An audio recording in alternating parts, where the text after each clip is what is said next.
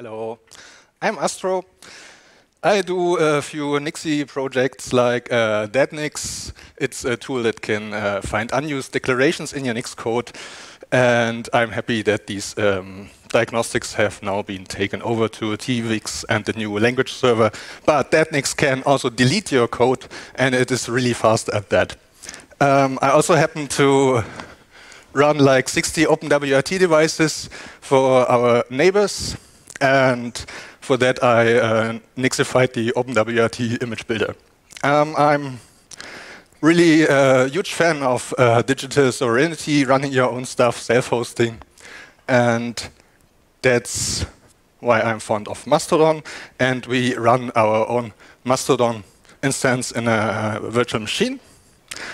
And we run a couple of services in virtual machines, and they are all independent of each other.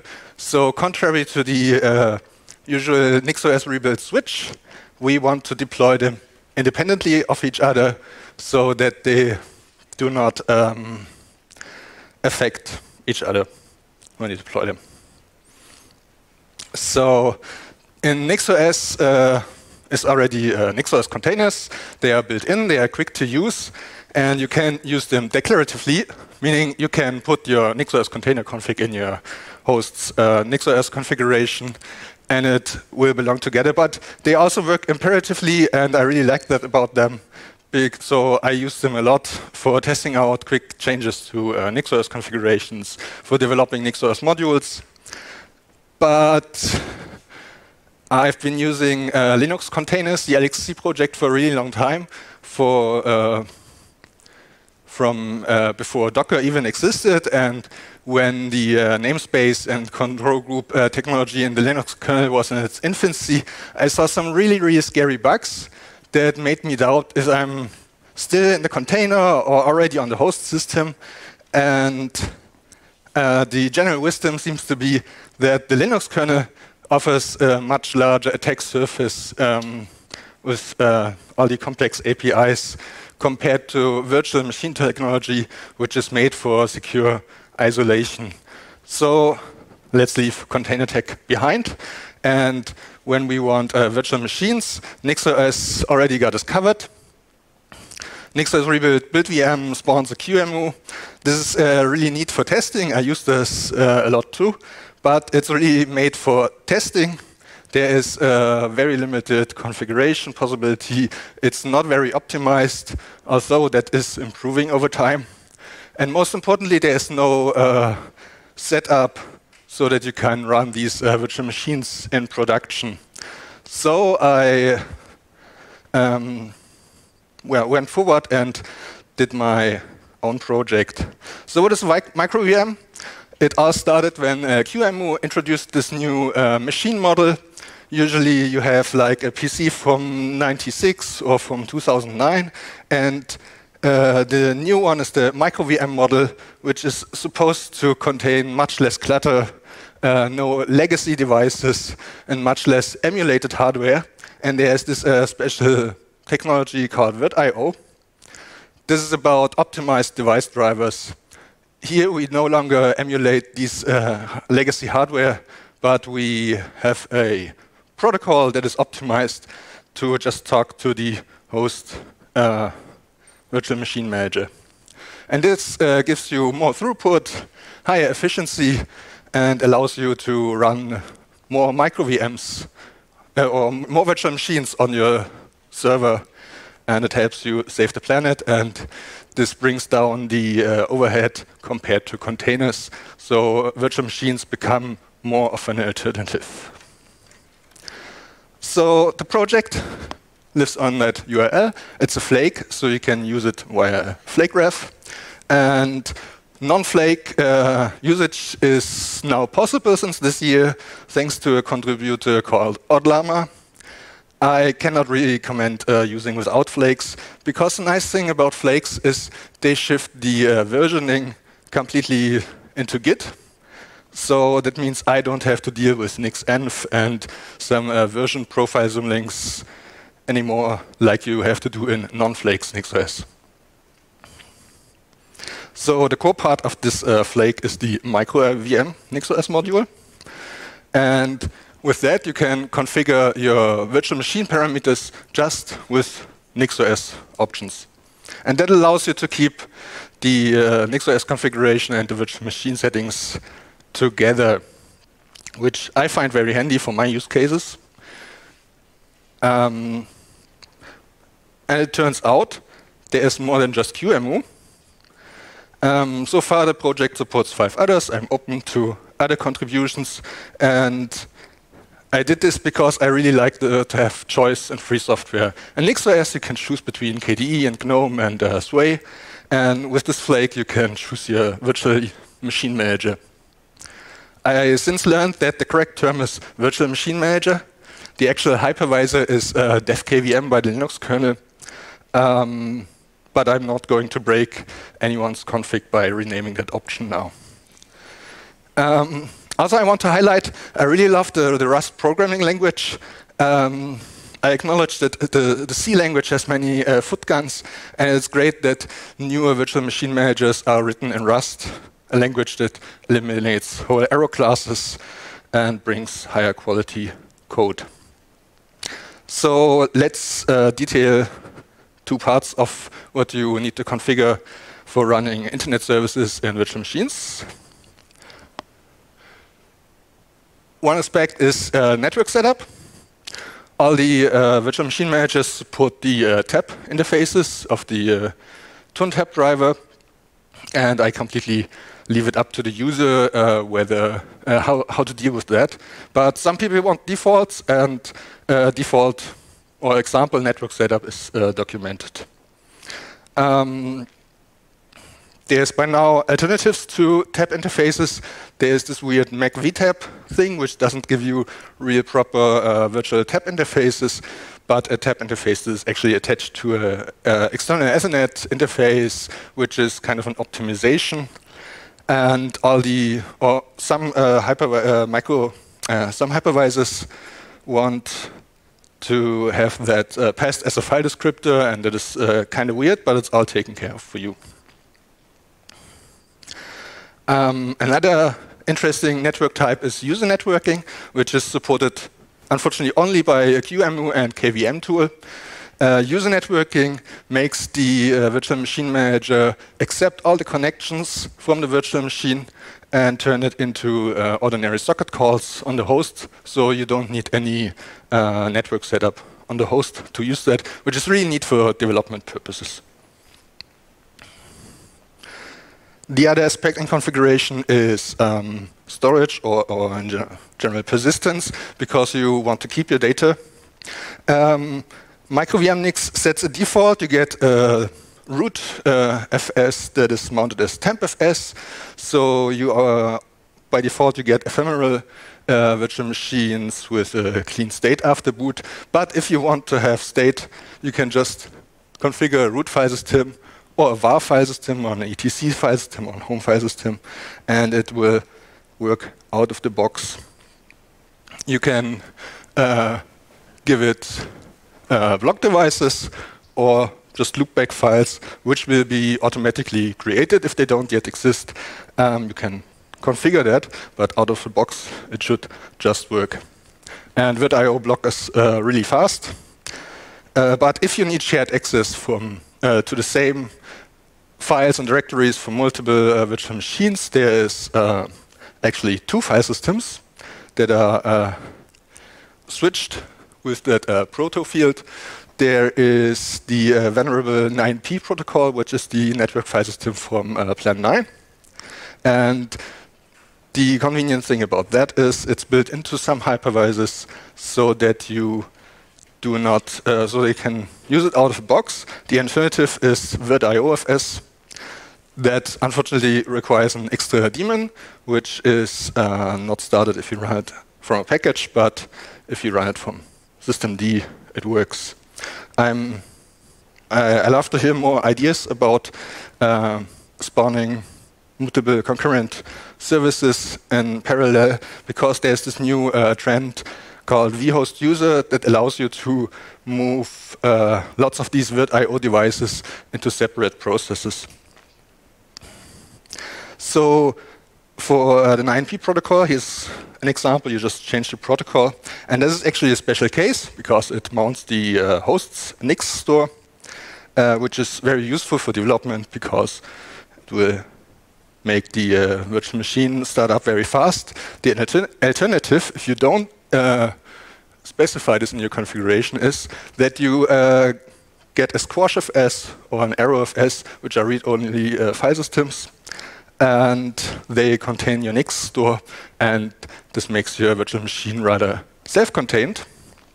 And I'm very happy to have heard that some people want to replace NixOS stage 1 and stage 2 with code that is compiled so that you will no longer need script interpreters and compilers in your NixOS system. So that will be very, very good for security. All right, let's get to a first demo.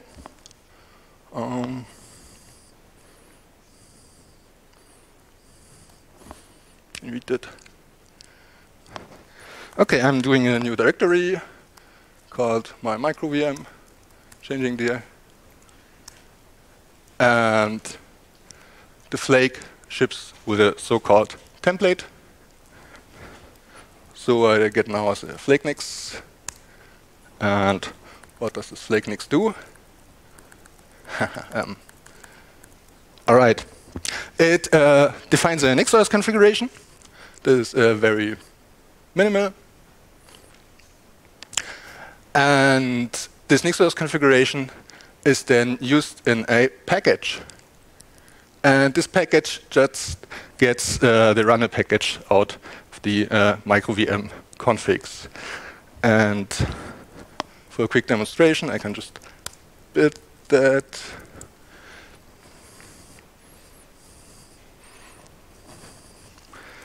And in my results and link, I have scripts. And these are the scripts to run and shut down the MicroVM gracefully. And now I can just run that. Et voila, we get a virtual machine really fast.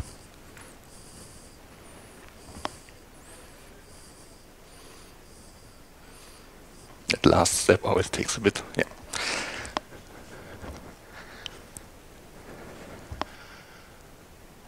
All right. So this is fine for development, running it from a package. But for production purposes, I really want my stuff to be reboot safe. And for that, I did another NixOS module in that flake. And that's the host flake that you include in the hosts that are supposed to run your MicroVMs.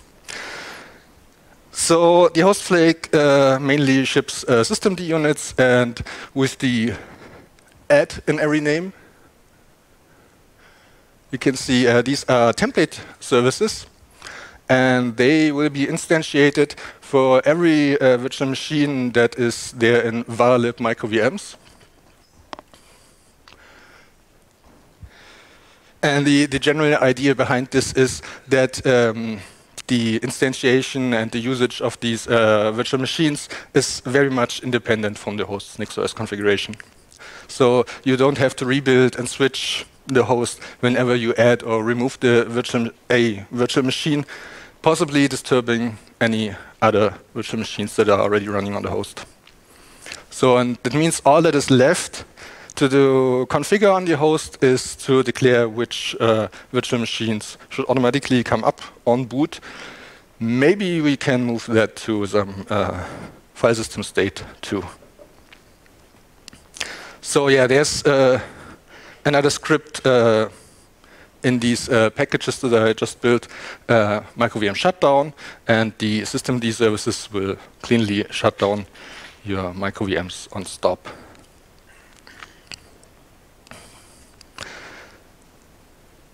So one way of defining your MicroVMs is declaratively, because people wished for that, and it's supported. But I really discourage from doing that, because, and we heard this in a talk today already, if you evaluate multiple NixOS configurations at once, your memory usage will increase linearly, and that is very impractical starting with like 10 NixOS configurations, depending on what machine you're building on.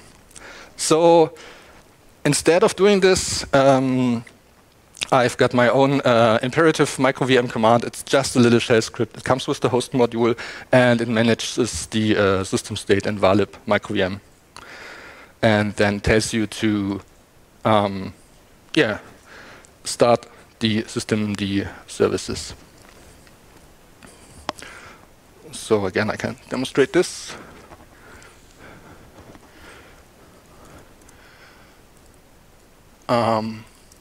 So my laptop is a MicroVM host. Oop. And that will already evaluate the NixOS configurations one by one. I've got one VM here. I can just update it like this.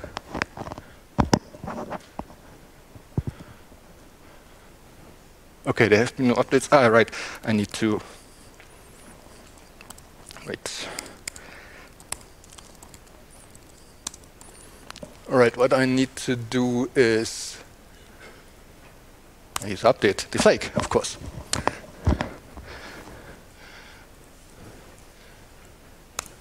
Now my command will me again tell it's outdated. Is it? No. Oh, there have been no updates. But I can just, for illustration purposes, create another MicroVM here, flake ref, and what did we have before? Example 1. Okay, example 2. Create.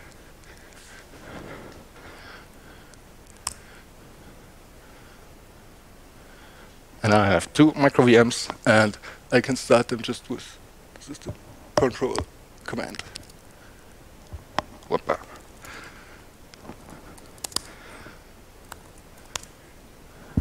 And it's booting.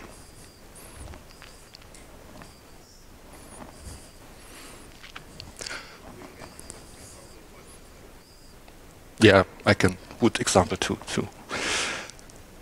All right, let's recap.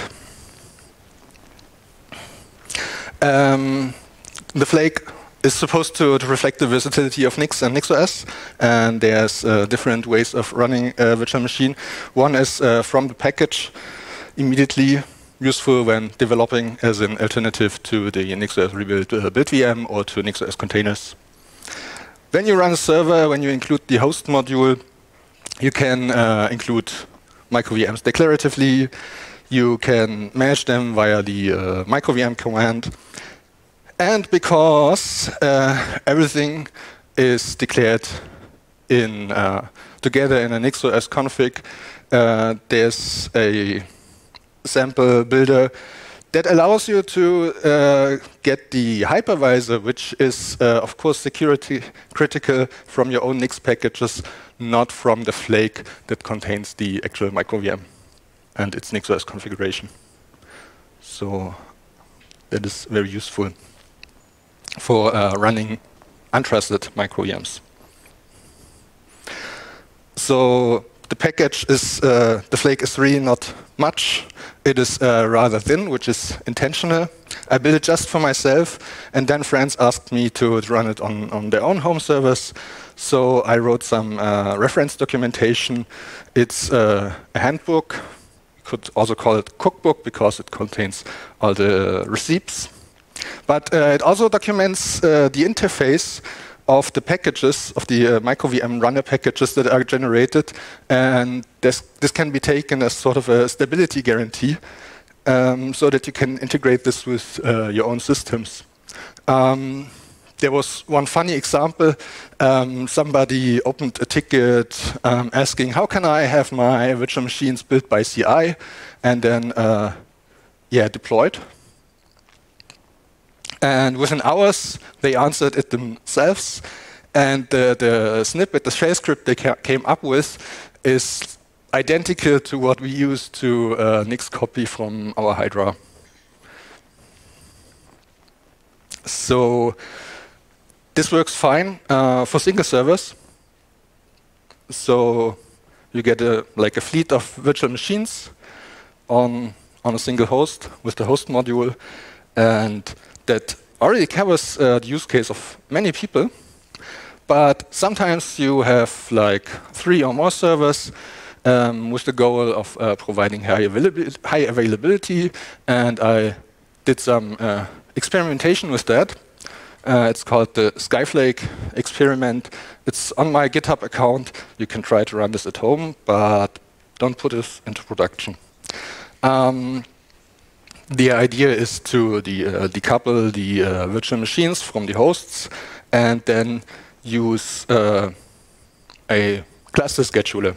So at first I looked into Pacemaker and had packaged that for Nix packages. I wrote the NixOS test for Pacemaker. And I'm very happy that it is still being maintained because I found it really, really complicated and hard.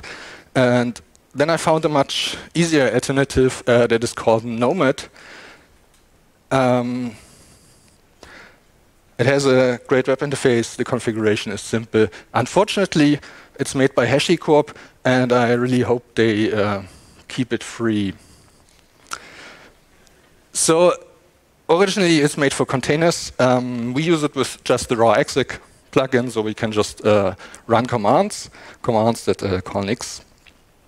And for storage, so people retain their data, the most simple solution would be, or the most all-encompassing solution would be to offer network storage, and Ceph seems to be the popular network file system, but it's very complicated, and I'm going to demo that first.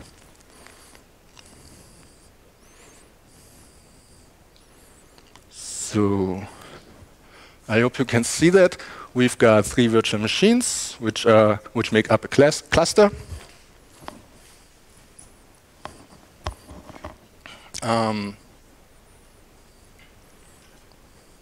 Let's inspect that here. Oh, I've got a health warning. Well, it's Ceph. Now, they have a Ceph cluster, they have a Nomad cluster, and now I want to transfer my flake. I have my example flake over here. And how do I send a flake? Any ideas, anyone? Yeah. Git push. And what I'm doing here now, let's make this a bit bigger. What I'm doing here, I'm pushing to an example repository on that example1 virtual machine. I'm pushing 2 branches. Oh, let's make that 1 and 2. These are Nix configurations in this example flake. And what the cluster host is doing now is building the MicroVM. I hope it won't take too long. I prepared it so my Nix store should be warm. Ah, right. And now I've got two virtual machines in my cluster. Let's see if we can log into one.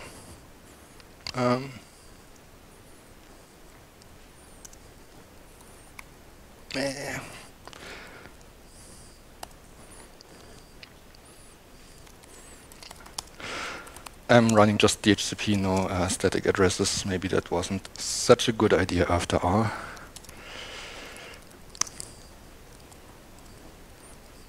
All right.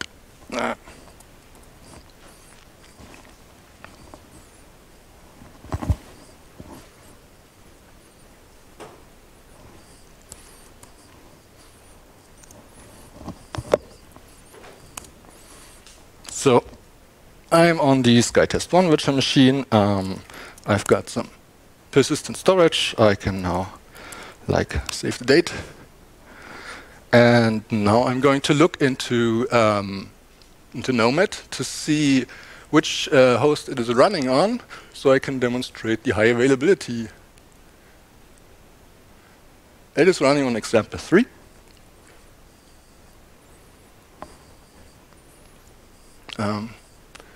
Where do I have it? Where did it go?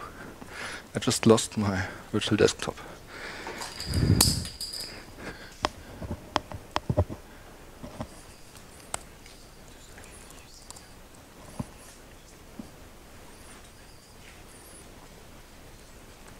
I should have rehearsed that. All right, here. Okay, example 3, right? So let's crash that machine.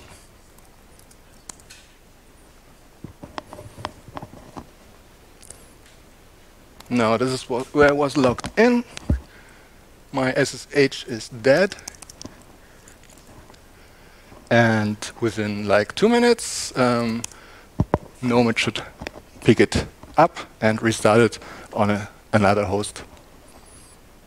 Will take 2 minutes. You can try this at home. It's an experiment. It's not yet much reusable, and we try to run this in a small test cluster. But one day we decided to upgrade our NixOS to a new major version, and that contained a major version bump in Ceph, and that was very unfortunate. Oh, it's pinging again.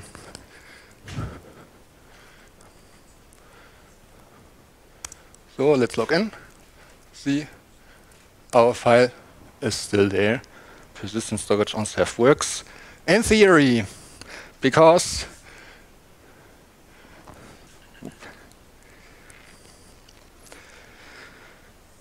when we just upgraded our Ceph to a new major version, all hell broke loose, and our Ceph cluster was basically fucked.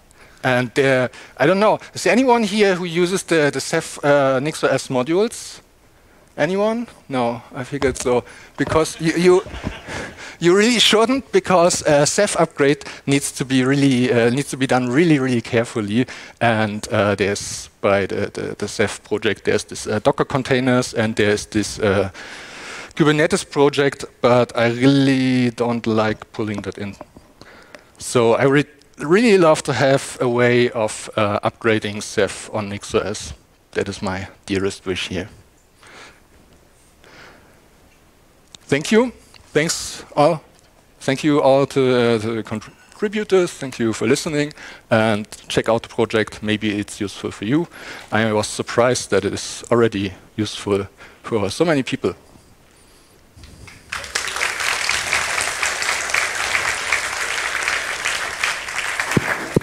And thank you for doing a project with documentation so that the rest of us look really bad.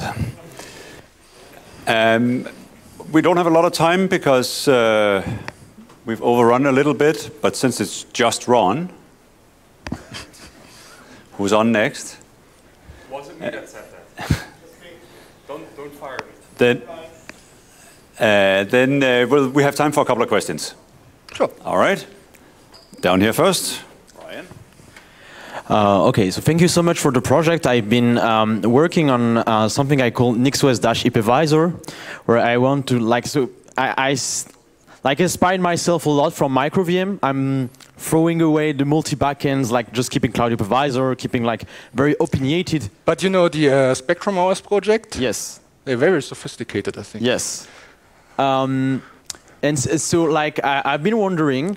So recently, you just mentioned the problem of Nix rebuild switching a Ceph cluster. I feel like for things like VMs, managed VMs by a host, by a NixOS host, we don't have all the systemd targets that can understand how to actually redeploy correctly a VM, how to do all the neat magic to drain VMs to over VMs, do the traffic management and all that stuff. And I feel like it would be interesting to like start a working group on how to build NixOS as like a place where you can build an appliance for hypervisor like Proxmox, Extra, and pushing kind of the boundaries, because there are so much nice technology you've been using in that project. And I feel like, why aren't we seeing similar things out there, right? Like on the top of other stuff. There's a couple of things built into NixOS. There's Spectrum OS. There's the app VM, and we just had a lightning talk today about Mozilla VMs. I like that a lot. Cool.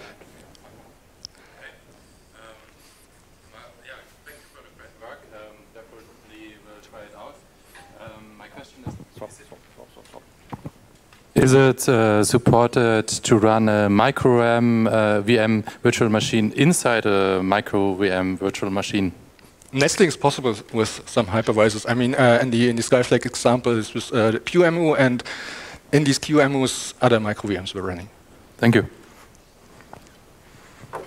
This looks like legit amazing. Like I've written so many hypervisors somehow, and like this looks like so much better than anything I get my hands on.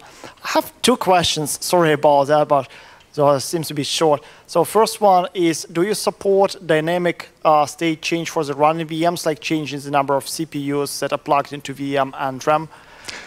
There's no changing of CPUs, no much hot plugging. PCI pass-through is possible, but only statically. I have some dynamic scripts for ballooning. That means resizing the memory of the microVM, but I don't use it myself, actually.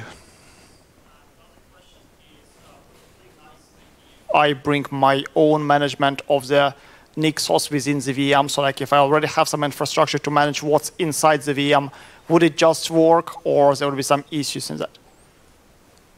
Could you rephrase that? Manage so if I manage the VM state on the host with microVMs, but manage the Nixos within, so like I have like scripts already to build the Nixos within the VM, and I want to reuse those and ignore the part of microVMs that builds Nix within the VM, would that work? It's really designed for being built on the host, but you can add a writable store overlay, so you can still build stuff in the VM, and you could also switch to the new profile. But that writable store overlay has some problems because it has amnesia when you reboot the virtual machine, to be fixed. So you mentioned the issue of when you use microVMs declaratively and you're evaluating many different Nixos configurations that the memory scales linearly. However, it's really ergonomic to, as a developer experience, to actually define everything in a single host and be able to connect it all very nicely. Do you think there's some middle ground that can be done where you can kind of have some of the benefit of declaring it declaratively like that without the massive memory usage during eval? I myself not, but I saw some nice idea today in that Firefox AppVM Lightning Talk. They pass some configuration data as parameter in QEMU firmware variables. That would be one approach. Okay, thank you. Anyone else? Oh, yes, all right. Last one. Hi. Sorry, Astro, for that maybe sneaky question. We share a space together. So is there, for example, for a bigger project, Proxmox, for example, was a word here. For bigger projects, is there a possibility or is there a company that is providing kind of commercial support or something like that? I myself don't have time for that anymore, but I'm very happy to announce that NumTide is offering commercial support for the project. All right. Thank you so much, Astro. Thank you.